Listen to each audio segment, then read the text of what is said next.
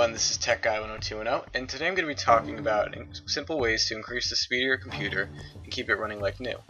Now here on my desktop I have a couple programs developed by the Puriform Corporation, starting with CCleaner and Defraggler. Now CCleaner is a very small, simple to use program. You can find it by simply googling CCleaner. I'll also post a link in the description, but here it is. And as you can see, the basic thing that it starts out with is a cleaner tool. Now what this does is it goes through your Windows files as well as your program files such as Internet Explorer and also Firefox if you have it, Google Chrome, and any other applications you have.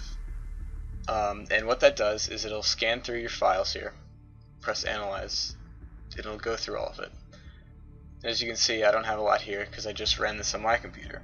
But you may turn out to have over 500 megabytes of data to be removed. So once you run this cleaner, it will delete all of those files and remove any of that excess data that you don't need that's slowing down your system. Alright, so another tool over here is the registry cleaner.